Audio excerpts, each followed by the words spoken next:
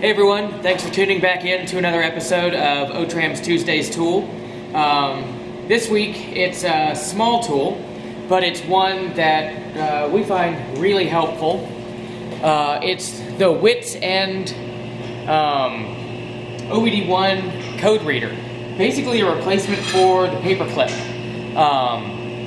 We used to use paperclip all the time before we got this guy.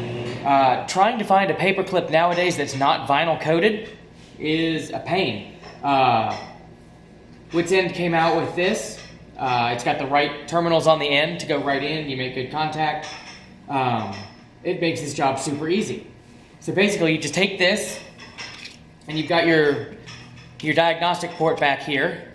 Take the cap off and we're going to jump from TE1 to E1 in here to read the codes. So stick that guy in there, and that one in there, in place of where we'd use a paper clip, and let me cruise you around to the other side, and we'll come back and I'll show you how to actually read the codes. Okay, now we're inside the truck, and we're just going to turn the key to on, and watch our lights there. There's our check engine light blinking.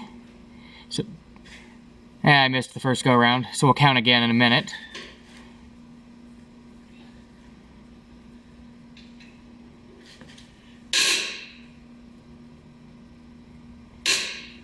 So there's 2 blinks, that's the first of our code.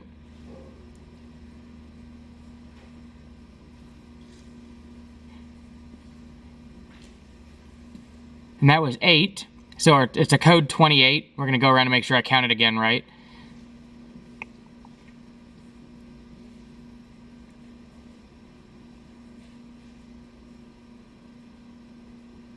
Yep, so it's code 28.